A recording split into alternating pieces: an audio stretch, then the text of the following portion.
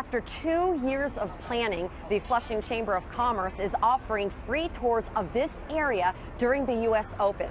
As hundreds of thousands of people attend the event, what better time than to invite those people here to check out Flushing, highlighting the culture, the history, and the food.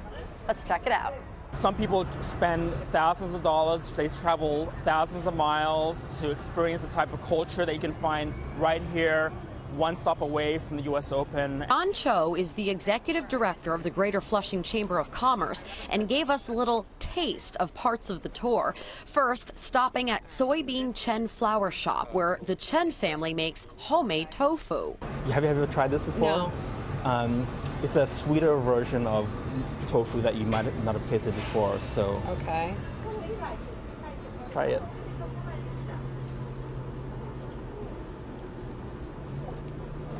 It's so different. I never would have thought.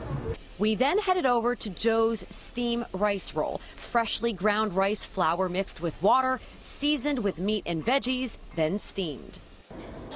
Made from scratch, very authentic. Very good.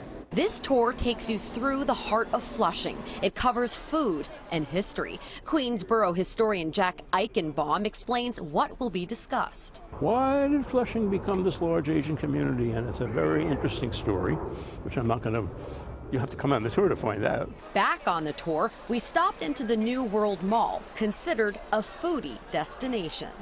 Many of the different cuisines that you will experience in Flushing are all in one place. To be part of the free 1-hour tour, you must sign up. The tours run Monday through Friday for the duration of the U.S. Open. Fridays include a special food tour, and the guides are all from Flushing. In Flushing, Reagan Medji, Fox 5 News.